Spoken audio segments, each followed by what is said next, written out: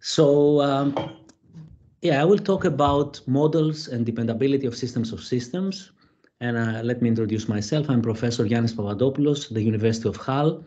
I lead a group on dependable intelligence systems there, and I will say a few things about this group. I mean, the summer is upon us. Nuno has 30 degrees there. So let me start with a nice picture of a Greek island here. It's the island of Patmos, where St. John wrote the book of the Apocalypse, or the book of Revelation. And in this book, the opening of 4 seals of a divine scroll releases 4 horsemen of the Apocalypse, bringing catastrophes upon the earth. And here also you can see Pandora opening the mythical box, releasing war, famine, all the disasters, and only managing to keep hope at the end inside for us. So why do I do these apocalyptic images in the start of my presentation? Because AI today is seen as existential risk, and rightly so, I think. And we have people, serious people like Nick Bostrom, for example, and many others, which claim that superintelligence could be a possibility and take over the planet and marginalize humanity. But even if not, there is a grand challenge for trustworthy intelligence systems and trustworthy AI. And the implications, of course, for us are enormous. So at Hull, in the Dependable Intelligence Systems group, which I lead, for many years, we have been doing world-class research on software and systems targeting dependability, including of AI. And we have been pioneering not only novel techniques, but also state-of-the-art tools, some of them commercial with academic and industrial impact. And this impact in the last 2 refs at least has been ranked as internationally excellent. I put some links to the impact cases so you can click and see what we do. So what is the motivation and context of this research? We look at dependability, which is an umbrella term that covering safety, reliability, availability, security, many attributes. And we know, of course, that there are increasing concerns about the dependability of new systems, which brings me to the 4 horsemen of the apocalypse. In other words, the 4 big challenges, which I very conveniently have packed under the acronym CIAO, meaning high, of course, in Italian: complexity, intelligence, autonomy, and openness of systems and their unpredictability. So I'm not going to talk about all this. 15 minutes is not enough. I will just say intelligence. Why is it a challenge? Because machine learning components, for example, they have behavior that it is not designed, it's not programmed, it's learned. And this is not how we do safety analysis. We need models and programs to analyze. So it's big challenges here. This CIAO challenge affects many emerging systems, including multi-robot systems, cooperative swarms, intelligent systems of systems in transport, health, manufacturing, you name it. So in the University of Hull, we develop a number of technologies that we think can help with these challenges. So for complexity, we develop a technique called HipHops, which is a method, but also a tool for automated dependability analysis and optimization of design of dependable systems. We develop for intelligence a technique called SafeML, which is a technique that can estimate a degree of confidence on the accuracy of machine learning algorithms by detecting distributional shifts between operational data on one hand and training data on the other hand. And for autonomy and openness, we developed something called EDDIs, which are executable digital dependability identities, executable model-based safety monitors for runtime dynamic assurance in systems of systems, not design time, runtime. So I will talk about HipHops and EDDIs very briefly. This is not model-based in the traditional sense, but these are. So let me talk about HipHops. And HipHops is a method and tool, and it spans the life cycle of systems engineering. So we support a safety-driven mode of design for dependable systems, which starts early, and in which safety requirements for the system as a whole are allocated to subsystems and components during refinement using meta-heuristics. So we automate this allocation of requirements. In HipHops, we can also do model-based safety and reliability analysis, which is largely automated, and verify safety reliability requirements. If the requirements are not met, we can also do optimization of system architecture and maintenance using meta-heuristics with safety, reliability, cost as objectives.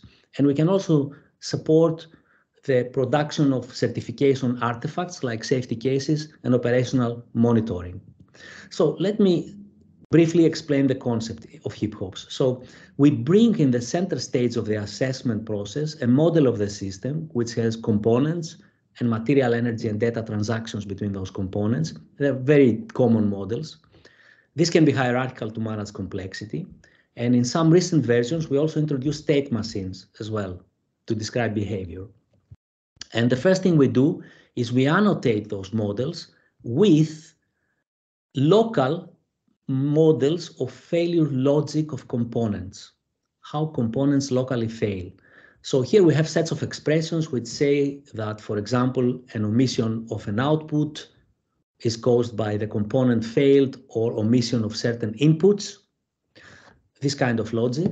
And once we have plugged these models of failure into the model, the design model, then we can execute algorithms in order to determine how the local failures, component failures that we have specified, logically propagate and cause system failures, those that we are interested to identify and analyze. So if you were analyzing steer-by-wire system like this one for Volvo, I've done some analysis.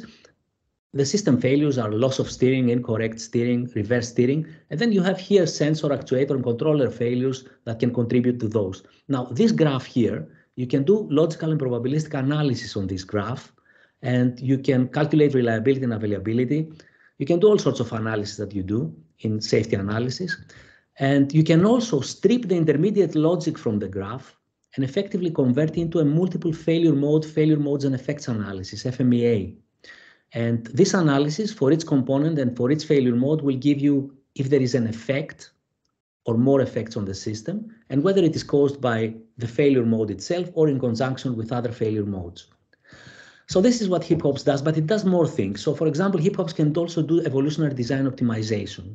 Imagine that you are designing a system, you have created a model, you subject it to analysis, and the tool tells you it's not good. In HipHops, you can explore improvements on this model automatically. How do you do that? By making the model variable and introducing options. So this box, for example, could be a sensor that has more than one implementations. It could be a sensor from Bosch or from Siemens. This box could be a sub-architecture, let's say the braking system. And you can have two options designed by designer A or B. One can have more fault tolerance. It could have a more intelligent design. You put these options into the model with failure, cost, weight, other characteristics, and you supply it to HipHops. And HipHops now will explore this design space because effectively here you have a design space now. And we'll do it with genetic algorithms. So initially we'll resolve the variability of the model and we'll create candidate designs, a population. It will evaluate each candidate design according to the parameters of this optimization, cost, weight, dependability. It will recalculate fault trees if necessary here for each candidate design.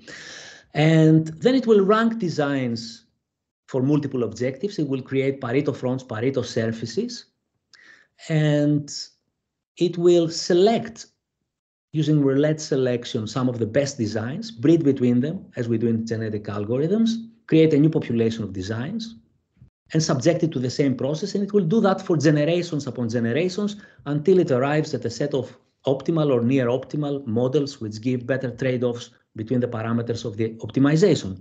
And we know that these are better than these because mathematically we can prove that we have better fault trees, for example. So we can do optimization of design, and we can also do allocation of safety requirements according to standards like automotive standards or aerospace standards. There are safety standards, modern safety standards, which prescribe a particular process. And according to this process, you should start very early and embed safety into the design. So you should examine the system as a black box and derive safety requirements for its functions. And then as you decompose and develop an architecture of subsystems and components, you should interpret these safety requirements as integrity requirements for these subsystems and components, so that when you put together the components and the subsystems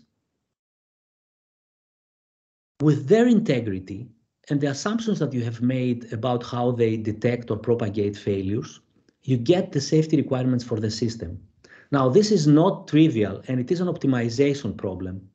And cost optimality is important. So HipHops enables automatic cost-optimal allocation of system safety requirements to subsystems and components using model-based techniques and meta-heuristics.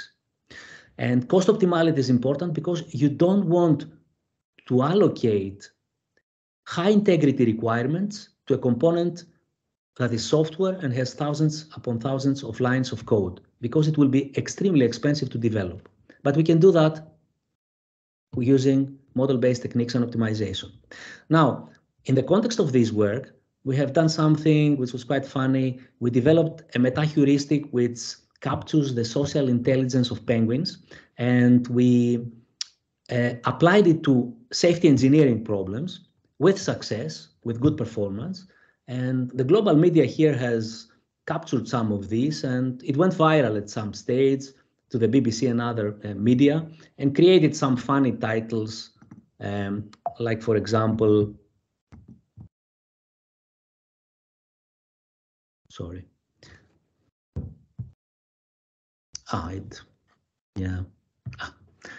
So robot penguins zap cyber threat was one of the articles. Another one was philosophical penguins,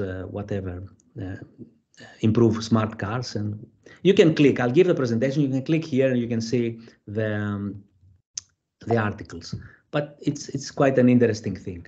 So another thing that HipHops does is create safety cases and safety arguments for certification. This is experimental functionality. But the idea here is that the standards, the safety standards, have an implicit pattern for arguing safety that we have captured, and we can automatically produce it here. And according to this pattern, a system is safe because it meets its safety requirements, which are derived through exhaustive risk analysis, because the subsystems meet their correctly allocated integrity requirements that we have done, and we know it is correct. And all the model assumptions that underpin this allocation, like how components propagate or mitigate failure, have been met. We can prove of that as well. And this is true because components meet their correctly allocated integrity requirements, and all model assumptions are also met at this level. And there is evidence for the above. Now, the advantage of this is that it's an electronic safety case. So it is possible to query this. It is possible to change it, to modify it. It is a much more advanced form than what is used today, which is documents and manually constructed safety arguments. So there is a tool to do all this. And here you can see an interface, the user interface in one of the incarnations of the tool. The technology has transferred with global reach, so Honda, Toyota, Continental, Volvo, Embraer, Honeywell are some of our users. Here I have listed 3 incarnations of the tool, one produced by the University of Hull, which are all commercial as well. A version by a company in Germany, a version by a company in Finland. And I will finish HipHops because I don't have much time. I will talk a little bit now about the challenge of autonomy and openness in system of systems, because HipHops will not address this challenge. The dimensions are many and very difficult. So in autonomous systems, there are no operators to take over when autonomy fails. In system of systems, there's an infinity of configurations. The systems are open. They can reconfigure in different ways. It is impossible to enumerate all configurations and analyze them a priori at design time for safety. You can have emergent behaviors and uncertainties, higher security threats, etc. So the implication for me, at least as I see things, is that at least part of the dependability assurance needs to be moved in the future from design time, as it is now, to runtime. And for that reason, we have developed something called executable digital dependability identities. I developed this with partners in Europe. They are executable models of dependability. Imagine them as safety monitors, collaborative, for components and systems in open systems of systems. And the models that we make executable in this framework are causal models derived from safety assessment. They describe causal relationships between failures and effects. Models like Bayesian nets, fault trees, Markov models, hierarchical state machines, state-sensitive fault trees. And here is the architecture of an EDDI. You can see it here. You can imagine this as a component sitting on a system, and every system in a system of systems. So every system will have one of those, and they collaborate between them. So an EDDI will have an event monitor that will detect significant events, faults, for example, that should trigger the process.